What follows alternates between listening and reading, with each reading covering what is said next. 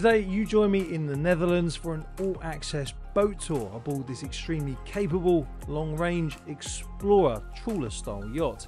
I know that many of you, my subscribers, have been looking forward to having a look around this boat. Before I show you around this really interesting Explorer yacht, please don't forget to give the video a like. If you haven't already, don't forget to subscribe to my channel. Let's see whether we can get to 100,000 subscribers by the end of the year. Sirius is a bespoke 85-foot all-ocean long-range expedition trawler that can be used for private or commercial use and could also be used as a chase or support vessel for larger yachts. She was built in Holland in 2011. She has a steel hull that varies in thickness from 7 to 10 millimeters. Traditionally, most boats have a single chine, creating a simple V-shaped hull. But Sirius has a multi-chine hull. Instead of that one sharp angle, a multi-chine hull features a series of steps or planes along the sidewall. This design approach offers some interesting advantages. For one, those multiple chines can provide increased initial stability. This means that the boat will resist rolling side to side more readily, especially when at rest or cruising at slower speeds. The chines can also help deflect spray outwards, keeping the deck drier when underway. You might have noticed that she also has a box keel, which means that she's got the versatility to handle both coastal adventures and more sheltered waters. The box keel gives her both stability and the ability to explore shallower areas. The fact that this Explorer yacht also has bilge keels means that, thanks also to the skeg, the boat can sit upright and level when the tide goes out, which is vital when the boat is operating in areas with large tidal ranges or if you want to dry out the boat for some basic maintenance. The bilge keels also provide some roll reduction for increased comfort when the boat is stationary. As we head to the stern of Sirius, you will notice that she has a transom door. That can be lowered and converted into a swim platform for easy access to the water when you're at anchor. The superstructure is made of aluminium and varies in thickness between 4 to 6 millimeters. Her deck plates are between 5 to 6 millimeters thick. You can start to see now why this boat is designed and built to go anywhere in conditions which would keep most other boats tied up alongside. We are going to jump on board via the port access gate. There is another one on the starboard side. We'll come back and look at this boat deck in a minute, but first I want to take you to the stern of the vessel. From here we get a great view of the wheelhouse and those imposing vertical windows. Speaking of the windows, the frames are made of aluminium and the glass is double glazed and varies in thickness between 10 and 6 millimeters. As we emerge out onto the cockpit, we will head up this ladder so I can show you the view from up here. As well as a great view of the dry stack, we can also see that this is where the aluminium boarding ladder is stowed as well. This would also be a great area to fit some solar panels if you wanted to have some fitted on board the vessel. Let's descend back down into the cockpit area, have a quick look around there, and then we'll head forward via the starboard side deck. As you can see, there's plenty of storage space down here, both on the port and starboard side, and there's some additional storage here as well. We have a Dutch door on the starboard side of the superstructure that leads into the saloon, and we'll check that out later on. I must admit I really do like these horizontally split doors as they allow extra ventilation into the boat and are a great way of staying in comms with people on the deck even when the weather is less than ideal. Here we can see some steps that lead up to the starboard access door into the pilot's house. On the spacious boat deck we have two tenders, including a rib and a rescue sloop. Underneath the tenders you can see this raised area of the deck, which is actually a hatch that can be opened up for quick and easy access to the cargo hold. We'll check that out later on in the tour. Next we come to the steel forward mast and spreader, which doubles up as a hydraulic crane. This mast can also be lowered as well, which helps to reduce the air draft for when you're navigating through inland waterways. The same applies to the main mast as well. In terms of deck gear, this boat has two 160 kg De Hoon anchors. There are two chains, both 18mm thick. One is 160 meters long and the other is 120 meters. They are recovered and deployed using a hydraulic 2,150 kg Danforth windlass. As we move back along the port side deck, you will notice this opening on the deck that leads into the forward compartment. If an owner wanted to convert that space into a crew cabin, then this access door would allow the crew to get access to the upper deck without having to walk through the main areas of the boat. Next, I'm going to show you around the inside of this stunning boat. What do you think of it so far? Let me know in the comments. And also, if you haven't already, don't forget to subscribe and hit the notification bell. I've got some fantastic boats coming up and I cannot wait to share them with you. By hitting the notification bell, you'll always ensure you never miss any of my videos. I can't tell you how nice it is to actually be out of that howling wind and back inside this nice, warm and cozy environment. Obviously, we are in the saloon at the moment. We have this L-shaped seating area over here on the port side. Great place to come, enjoy a meal and take in the view of your surroundings thanks to these large windows that are dotted all around the saloon. Over here we have a wonderful picture of Sirius underway. Absolutely beautiful vessel. She was originally designed on the same sort of concept as a buoy laying ship. And you'll see some of that functionality as we continue with the tour. If you wanted to get access out onto the deck, then you can of course use this door, which can open straight out onto the deck. Over on the starboard side we have a seating area here, just a place to come and relax and enjoy a book or a coffee whilst you're underway or planning your next voyage. I like the fact as well we have a bookcase over here on the port side, a little TV nestled away in there as well. Lots of headroom in here. Of course, if you want to, for privacy, you can lower all of the blinds around the boat if you are wanting to bed down for the night. Let's continue forward. Step through here. On the port side, we have the galley, the U-shaped galley with all the usual appliances in here. As you can see, we've got lots of storage over here and a big workspace as well. Also got the fiddles on the worktop, something that's quite important when you're going to be bumping through those heavy seas, something to grab onto. Of course, we've got a window here that we can open up for some additional ventilation. Definitely won't be opening that up today because you get a gale force wind blowing through. Stainless steel sink over here. Of course, got some more drawers. As well as a 78 litre fridge in this galley that comes with a 7.5 litre freezer compartment, there is also another 40 litre fridge and freezer in the technical room as well. And under here we have a dishwasher. Opposite that, we've got a 4-burner gas hob as well. And underneath there, of course, we've got an oven, extractor fan over there. But look, I'm not a chef, and I think I could probably cook up some decent meals in this space. But let me know what you think in the comments. Again, we've got a really decent amount of headroom in here as well. I'm 6'4", there's probably about another 1.5 foot of headroom above me. Of course, you can use this door to close off the galley as and when you need to. So over here to the right, we would ascend those stairs and go up to the wheelhouse. We'll check that out in a minute. But first, I want to take you down below deck.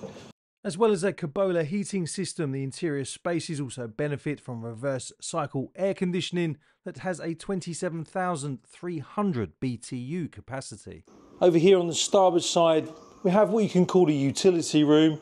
Obviously got a washer here, but if you wanted to, you can turn this into a captain's cabin as well. Obviously the appliances that were underneath that bench have been taken out. We've got a porthole over there, look. Making sure you've got natural light coming in. But yeah, if you wanted to turn this into a captain's cabin, then you can of course do that. One of the things that I like about this boat is that the central heating on this boat is made up of the various radiators that we'll see dotted around as well. As you probably noticed, we've got the engine room back aft and we'll go in there in a minute. That is really, really impressive engine room, really nice space. But first, let's carry on with the accommodation. So over here on the port side, this is the owner's cabin, a nice decent sized double bed there, lots of storage underneath it. As you can see, you've got a couple of reading lights on that bulkhead and 2 portholes over here on the hull as well. If you wanted to, you could set up your chair here and use this as a bit of an office space, catch up on your emails, sort out your next investment, whatever it is you want to do. And over here, we've got some more hanging locker space. Let's just open that up to give you an idea of how big that is. Look, more than enough space for me, that's for sure. Right, let's spin around now. One of the unique things about this boat is at the moment it does have a shared bathroom with the VIP cabin, which is over there. If an owner wanted to, you could partition this off and turn it into 2 separate bathrooms. But the owner, when he commissioned the build of this particular boat, wanted a shared bathroom, and that's what we've got. Over here we have the shower, decent sized shower there. And then obviously we've got the toilet and a bidet in there as well. Again, lots of headroom in here. Heated towel rail, decent sized heated towel rail over there. Obviously we've got a his and her sink. Standard salute in the mirror. And look, nice big porthole there as well. Again, lots of storage. We've got some cabinetry over here on the left hand side.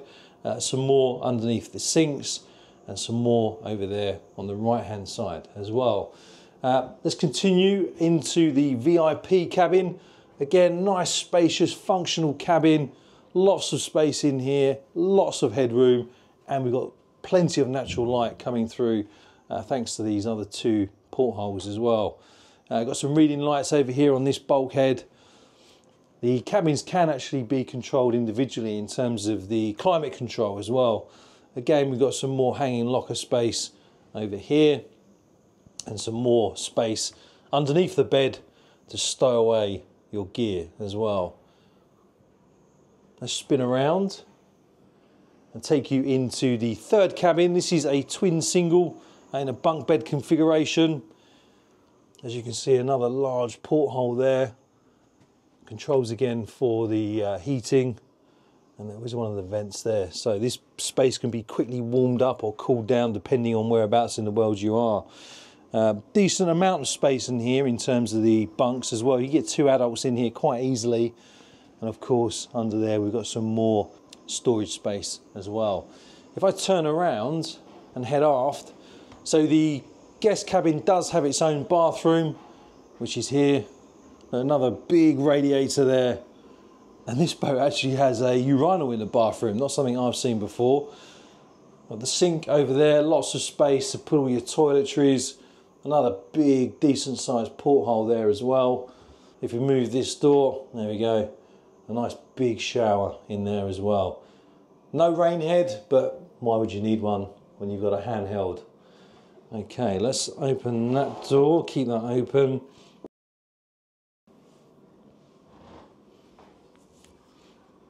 Let me now show you a couple of spaces on board this boat that I know many of you are going to love. At the moment, this, as you can see, is used as a storage area. Essentially, this space is a cargo hold. As we saw earlier in the yacht tour, there is a huge hatch on the deck that can be opened up. So you could, if you wanted to, keep a small, smart-sized vehicle in here, or perhaps a couple of Harley Davidsons. Personally, I would prefer the Harleys, but that's just me. But also, just imagine the amount of dry goods you could stow away down here. With the world the way it is at the moment, this would be the perfect boat to escape from humanity for months or even years. Head off to a far off destination, drop the hook, and just wait it out until things calm down a bit. With the boat's 140 litre per hour water maker and a freshwater capacity of 4,400 litres, you could quite easily use this boat as a floating island. She also has a capacity of 1,600 litres of black water as well. For my American viewers, 4,400 litres is about 1,160 gallons and 1,600 litres is about 423 gallons. If you're wondering why the power cubes and Victron inverters are behind this sheet, then it's because the boat is winterized at the moment. We have another area that is currently being used as a bit of a workshop. So when you're off doing your autonomous cruising, if you've got any minor repairs that you need to do, then you can do it in here. Up here we have the water maker. Down here we have the motor for the bow thruster. And if I spin around, here we've got the access ladder that takes us up to the upper deck. And of course, you've got that hatch there that opens up and leads us on to the boat deck. And this used to be used as a spud pole, which is something quite unique to Holland. But basically, inside there, there used to be a pole that would go down and basically act as a bit of an anchoring system to keep the boat from moving when you're tied up alongside. Lots of boats built in Holland have spud poles because their canals have soft, muddy bottoms. Spud poles let you moor securely almost anywhere and keep your boat stable, even with changing tides. Over here on the port side, we have another battery bank. So let's spin around, head aft, back through this area, step down. Once again, let's just have a look around. Be interesting to know what you think of this particular setup and what you would do with this area. If this was your boat, would you keep it as it is at the moment, as a large storage space, or would you convert it into a cabin? Let me know in the comments. Step back down into the accommodation area through the companionway. And before we go into the engine room, let me take you up into that wheelhouse. When I first saw this wheelhouse, I instantly fell in love with it. It's got a really traditional look and feel to it. It's come up these steps, and there we go, enter this beautiful space. Look at that. So this wheelhouse is fitted out with a pretty comprehensive suite of Simrad electronics, including electric compass, depth sounder, log, windset, repeater. Obviously got VHF radios as well, Simrad GPS, and we've got 2 Simrad radars as well on this boat. As you can see, we've got 2 relatively large multifunction displays here. Over there on the right hand side have the controls for the hydraulics and more of the Simrad displays, including one for the rudder, compass and wind direction as well. Over on the starboard side have the throttle control lever for the single engine. She does have a single engine, but she has a Homer engine as well, and we'll check that out in a minute when we go into the engine room. But look at the size of that ship's wheel, and just look at that traditionally styled wheelhouse.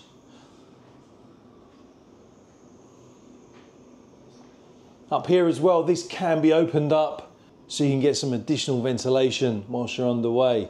Behind the helm position, have a seating area over there on the port side. We've got a space here that can be used to set up your paper charts, and you can work out where you're going to be going in the world. If you purchased this boat, where would you take her and why? Let me know in the comments below. Back here we have the tank level gauges, automatic horn signals, stabilizer control panel, and all the other various switches for the power supply and other controls as well. And over here we've got the switches for the nav lights. But as you can see, if I stand in the middle of this wheelhouse, you get a really good view all the way around the boat. Got an access door over here on the port side that takes us out onto some stairs. Descend those stairs and we're on the port side deck, obviously. If I step up into this seating area, again, like you can see the dry stack there, and you get a really good view on the aft section of the vessel as well. Step over here on the starboard side, and again, look, check out that view.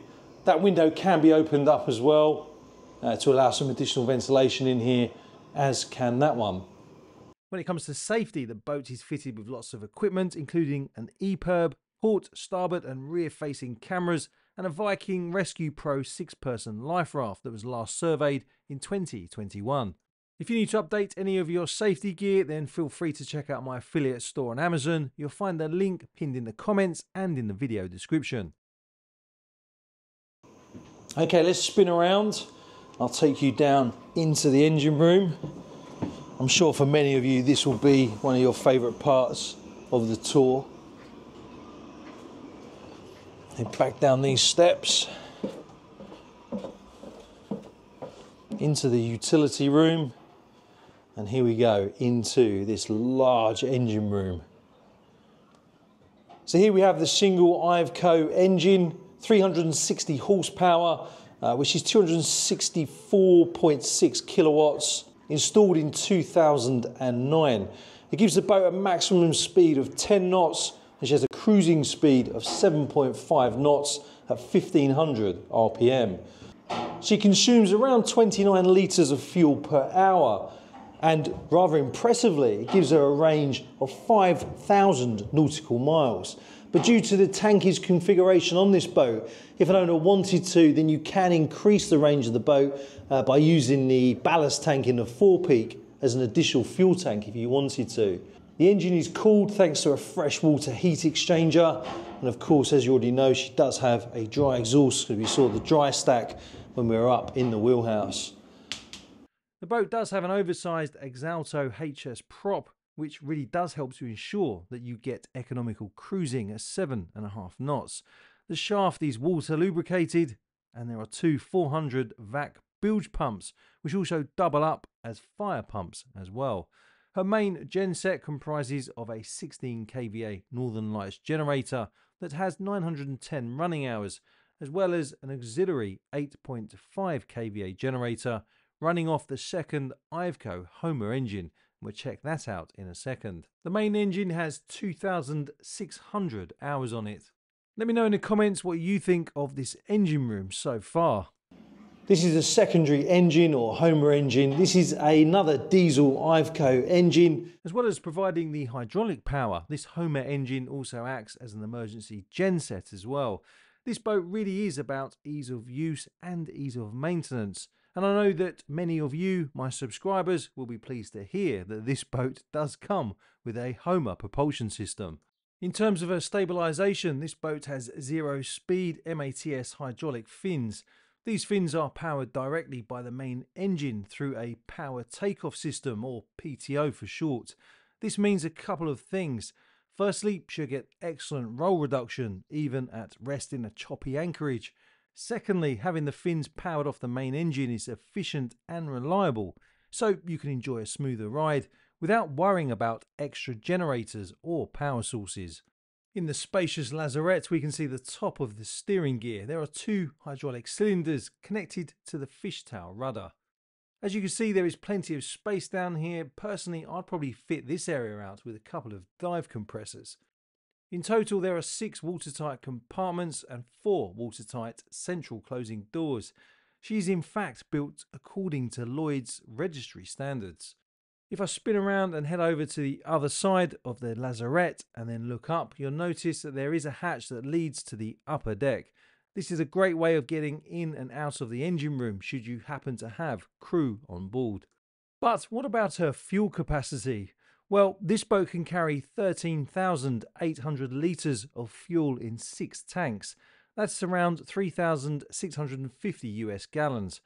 But if an owner wanted to, then there is enough additional tankage that, with a few modifications, could carry an additional 4,400 litres of fuel, which is around 1,160 US gallons. With this additional fuel capacity, then I would imagine that the range of this boat could be taken up to around 7,000 nautical miles.